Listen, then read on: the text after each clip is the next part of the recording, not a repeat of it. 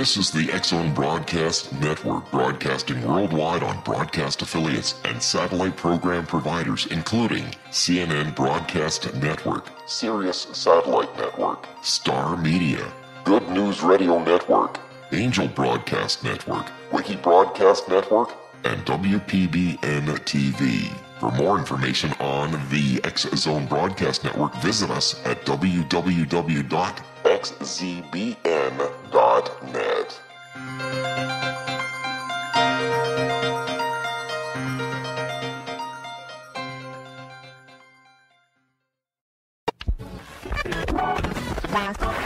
All Hit Radio.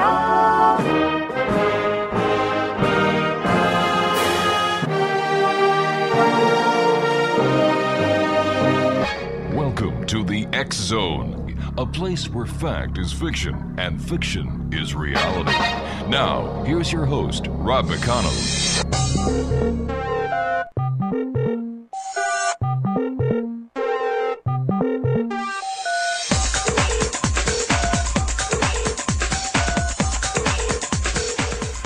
And welcome to the X-Zone, everyone. My name is Rob McConnell. For the next 4 hours, I'm your host and your guide as together we cross the time-space continuum to this place that I call the X-Zone.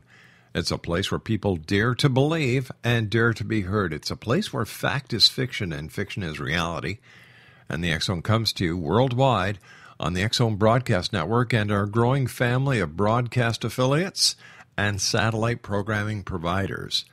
If you'd like to send us an email, xzone at xzoneradiotv.com. On all members of the social media network out there in Never Neverland, X-Zone Radio TV, and our website, www.xzoneradiotv.com. My guest this hour, X-Zone Nation, is Robert Robinson. We're going to be talking to Robert about his book entitled Legend Tripping, The Ultimate Family Experience. And Robert, welcome to the X-Zone. Thank you. Thanks for having me on the show. My great pleasure. Tell us a little bit about yourself. I'm a retired military. I served in the United States Army for over 21 years. I'm an Army brat, so and my mother's from England. Actually, she's from Scotland. Right. And I've kind of lived all over the place before I went in the military and after. And upon retiring from the military, I retired down to Florida, where I'm now a JROTC instructor, and I'm also able to go ahead and pursue my interest in the cryptozoology, the paranormal, ufology, and all kinds of stuff, which I narrowed it all down into a term called legend tripping. All right, so tell me, what was it that sparked your interest originally and got you on your quest into investigating the paranormal? Well, as a kid, my parents took me to go see this 1972 movie called The Legend of Boggy Creek. Mm-hmm. For those who don't know about it, it's about a Bigfoot-type monster that was put into a documentary-style movie about a Bigfoot in Arkansas. And it actually it scared me. It scared me pretty good. Wow. But, yeah. And what happened was I didn't like being scared of stuff, so I started reading up about Bigfoot and all the others. And I stopped being scared and actually started getting very, very intrigued with it. And I continued on with it. I watched other movies like Mysterious Monsters and the popular TV show In Search Of. And it just kind of, it was one of the things I enjoyed reading while I was still in, grade school and high school. So tell me, over the years, have you ever seen a Bigfoot? Have you ever seen a UFO? What is it that you find so compelling that they're real enough to pursue a career in this? Well, I guess the bottom line, before I talk about my Bigfoot sighting, is I don't think this world of ours is all cut and dry the way scientists have got everything figured out. I still believe there is some mystery in the world. A gentleman by the name of Charles Fort wrote a book called Book of the Damned, and he showed everybody that our world is not entirely figured out, as the expression goes. Yeah, but no offense, Charles Fort wrote that book in the early years of this century, and a lot has changed since then. And conventional science have still yet to prove the existence of any of the monsters or any of the creatures that Charles Fort wrote about. Oh, I understand. In fact, that's the whole definition of cryptozoology, the science of undiscovered animals. which, some people consider a pseudoscience of zoology. Because, there's, in the scientific community, these animals, in their eyes can't possibly exist for reasons of, Bigfoot, for example. In their eyes, there's no way a large 10-foot bipedal creature can be hiding in our woods without any definitive proof coming out there. Well, it's kind of funny that with all the modern technology that we have at our disposal today, the smoking gun or the proof positive that Bigfoot is out there still evades us. No, you're absolutely right, sir. It still hasn't come there. And the only thing I think of, and again, I don't have a degree in science. I only have a bachelor's degree in criminal justice. But my own personal, because I do go out looking for Bigfoot, is I think these animals are starting to die off. With the man and all the, encroaching we've gone on, and right. all the stuff that's going on with the planet, I don't think there's as many out there as there used to be of these creatures. But if they're dying off, and I'm going to leave you with this question, I've got to take my first commercial break. If they are dying off, Robert, like you hypothesize, why is it that we have not found the remains of a Bigfoot to prove their existence? Well, they are, you don't find any bones. You rarely find any bones of anything else. You never find bones of a bear. You never find bones of a panther. The only time that they've ever really recovered bones. Are you there, Robert? Yes. Okay, stand by, Robert. We've got to take our commercial break. Exonation, okay. Robert Robinson is our special guest. We're going to be talking about legend tripping, the ultimate family experience this hour with Robert. And we'll both be back on the other side of this commercial break as we continue here in the X Zone from our broadcast center in Hamilton, Ontario, Canada. Don't go away.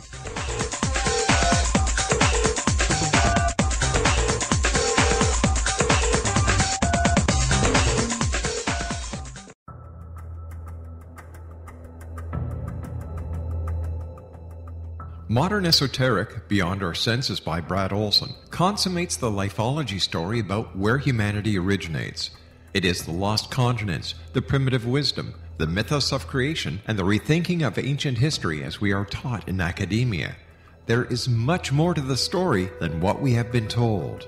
As this is the first book in the Esoteric series, Modern Esoteric starts at the beginning of time and accelerates up to this modern age. Future Esoteric is book 2 in the series and takes a forward-looking position ahead of today with an open and honest examination of the ET issue and various unexplained phenomena. To discover the writings of author Brad Olson, visit www.bradolson.com. That's www.bradolson.com.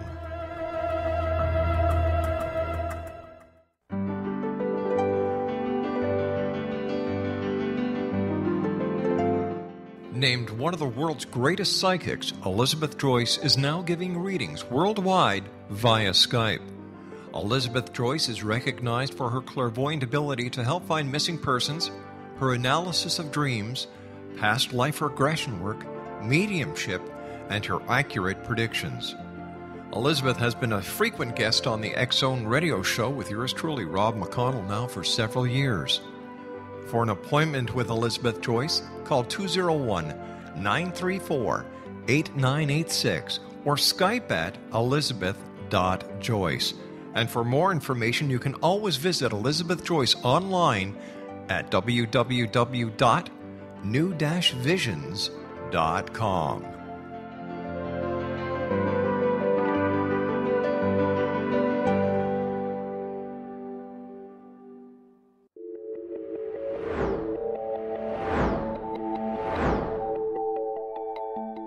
Do you have a dis-ease that you would like to alleviate through a natural means? Have you been contacted by angels, ghosts, or even extraterrestrials and want to validate these experiences? Or would you simply like to speak with someone who can help you find your life's purpose? I'm Dr. Joseph Mara, and I'm offering my services free of charge for first-time clients contacting me during the month of April.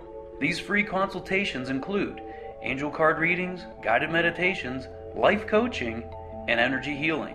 If you have always wanted to explore these types of experiences but were skeptical or simply could not afford them, then take advantage of this free special offer. Contact me through my website, aguidinglight, spelled LITE.com, to schedule your consultation today.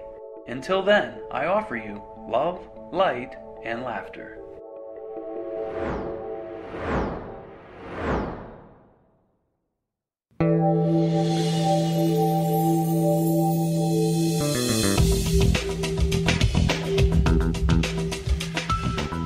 And welcome back, everyone. Robert Robinson is our special guest this hour. He's the author of Legend Tripping, The Ultimate Family Experience. His website is legendtrippingofamerica.blogspot.com.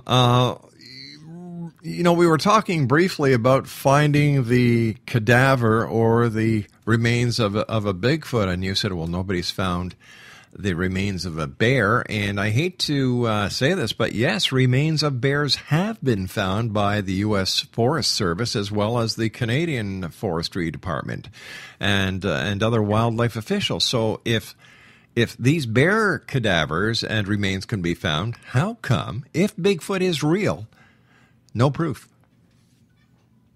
Well, like you said before, we've yet to prove this animal is out there. Mm-hmm. I personally believe it's out there.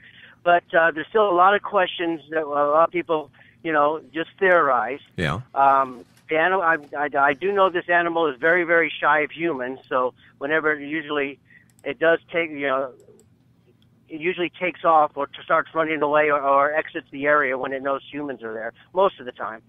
So, all I can theorize, with that question is that when these animals do go to die, they do go back in the woods away from where any, humans could do it, kind of like the old elephant graveyard type scenario. Again, but that's just, gotcha. A theory that I have.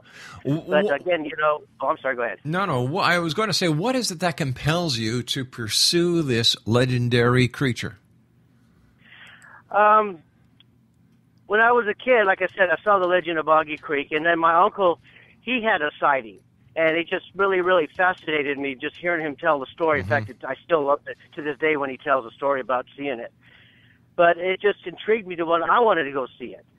I went out one time and we had an animal out in the woods that me and my son saw that had glowing. It was when we had our night vision on, we could see its glowing eyes. Yeah. And whatever the animal was a good. I'm going to say I'm 5'7", was probably good to. Well, about 7 feet. I'm just going to estimate. Mm-hmm. And this is when we were out in the swamps here in Florida. The area that it was a real swampy area. We could hear the animal walking around in the woods. In the water, and it sounded bipedal. The bears down here are not known for going through the water, especially at night. The only animal that would really even attempt to do that, other than the alligator, mm-hmm. are the deer down here. And I just don't think it was a deer because the animal let off a scream when we hit it with a flashlight. So. Okay, what did you see when you hit it with a flashlight? Huh? Well, the flashlight. Let me say that again. We hit it with a red light. Mm-hmm. And we didn't really see it, but it let out a scream. And, of course, me and my son realized that we didn't have anything with us to, if this was, say, hypothetically a bear. Mm-hmm. So we decided, caution was, so we decided we decided to go ahead and try to walk ourselves back out of the area. Gotcha. But now I always have bear mace with me when I'm out there. Good idea. But is it safe to actually go out there and try and find this legendary creature with other animals of prey that are in the same area where you're going and doing your investigation? I think it is. And again, a lot of it's just preparation. And then, mm-hmm. When we do go out, we do stay in teams. We don't branch off by ourselves. The animals sightings are extremely rare. The Florida panther, unfortunately, they're down to about 30 of them down here. Most of them are located down in the Florida Everglades, a little bit, quite a ways from where I've been looking at it. The bears, we have had some bear sightings, but they're not as large as they are up north. But as far as taking a family, I've never had an issue with anything down that's dangerous. Maybe. Mm-hmm. The only animal I can think of right off the bat that we really have to watch out for when we're down there is the alligator. But as long as we don't go into the